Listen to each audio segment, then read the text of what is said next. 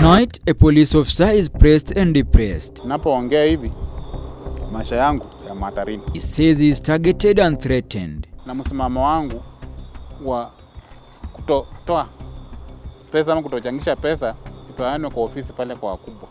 That's why the bosses seem not to care. Na akanieleza nisipochunga hata hiyo madaraka yangu sitaenda.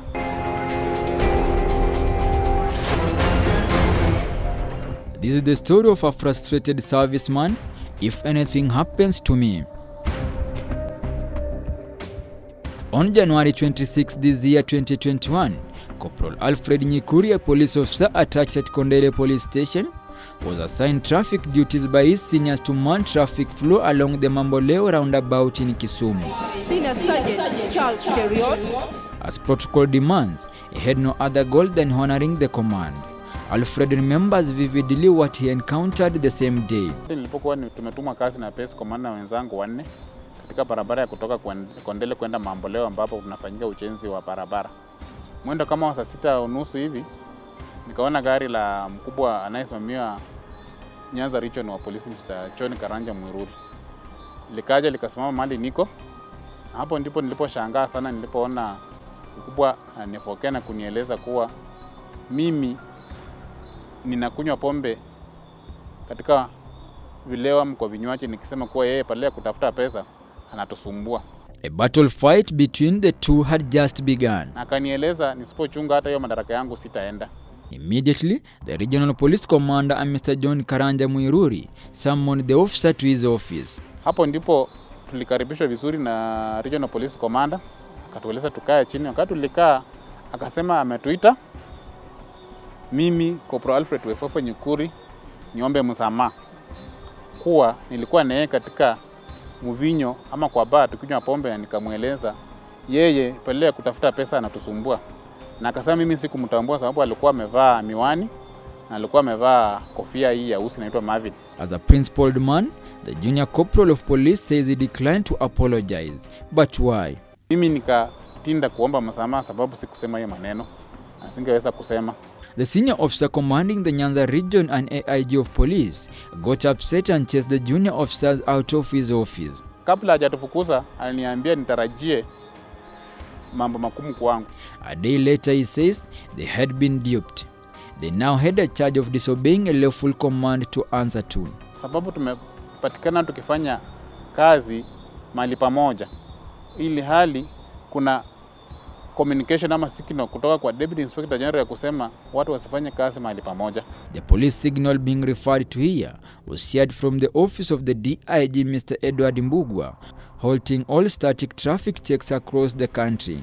The signal got to Kisumu late. In fact, Kondele police station OCS and the base commander had no idea of what that signal was about. Na mimi ndio nikauliza hiyo signal ya kusema tusifanye static ilifika lini. Akasema base commander akasema hajaipokea.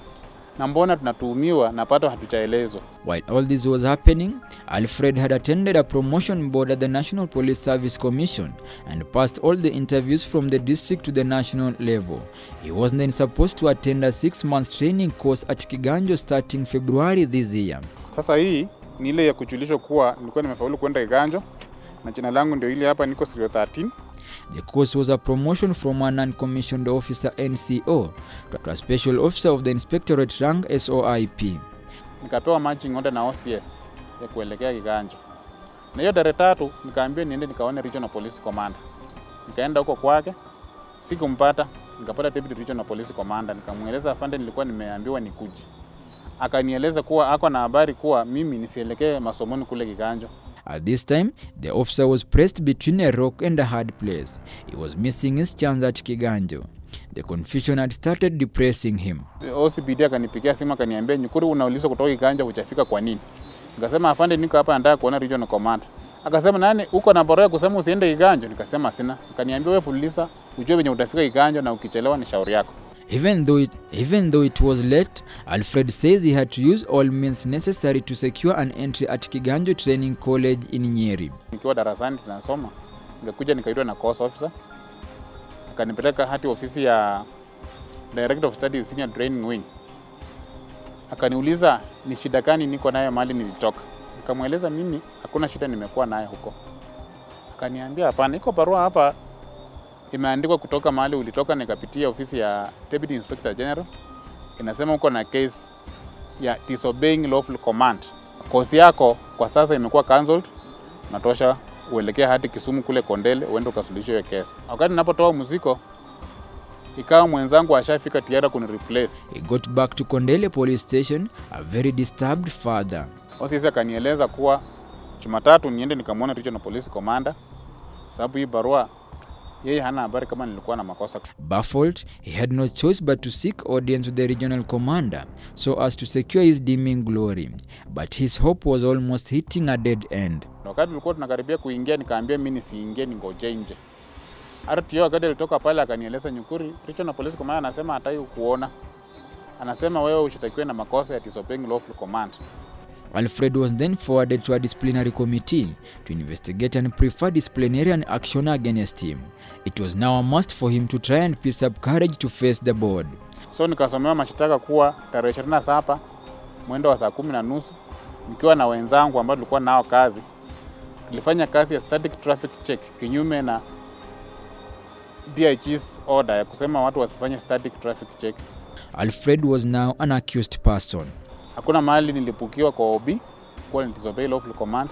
Ndio shahidi ambaye alikuwa ni mmoja ambaye ni fence commander akakuja kuwa akaelezana kuwa deploy sisi kufanya kazi ya foot patrols, na alipokea simu kutoka county commander kuwa tunaitwa. Wakati tulifika huko ndiposa akachulishwa kuwa tuko na makosa hayo. Lucky for him, he won the case and was now hopeful of continuing this promotion course at Kiganjo.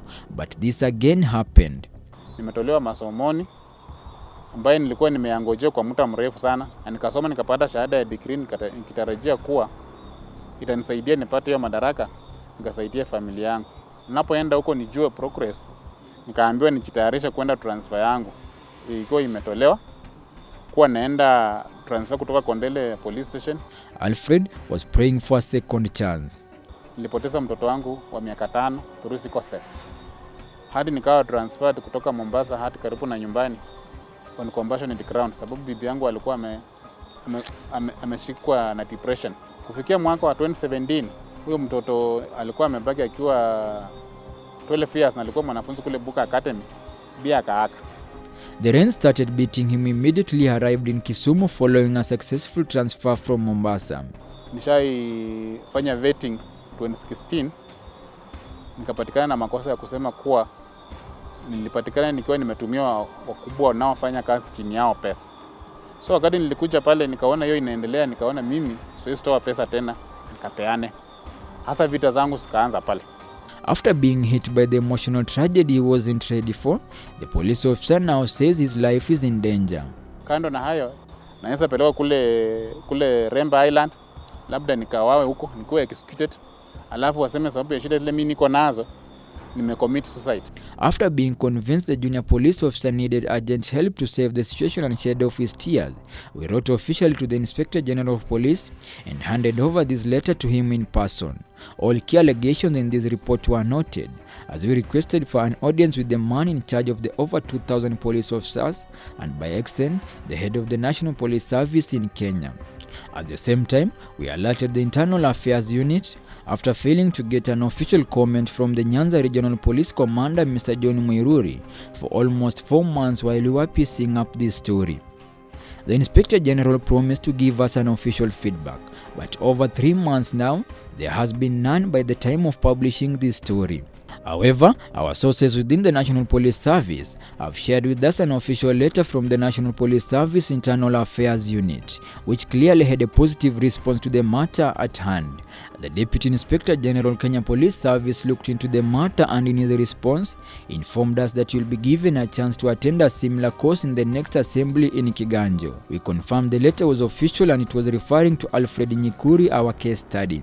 Alfred is one among the many police officers going through frustration from their seniors and by bad luck end up being victims of horrific tales. Hatuwezi kuwa tunateseka.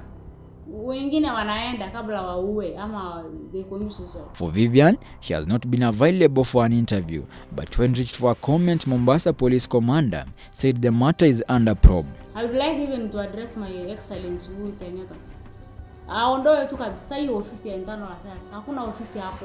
Tunateseka. Hiyo ofisi iko hapo but full of corruption. Corruption ndio iko nyingi na wanalipwa. Kwa nini wanalipwa? Unalipwa kasi na bado unafanya huwezi deal. Kwa nini wanalipwa mshahara na hawezi deal cases? Alfredi's case is a wake-up call to the National Police Service to be more keen on the welfare of grieving officers. A good number of them in the society are pressed and depressed. That's why we kill. Tunaua watu. Polisi wanauana tu kwa sababu ya hii shida. Franklin Wala for the Crime Beat.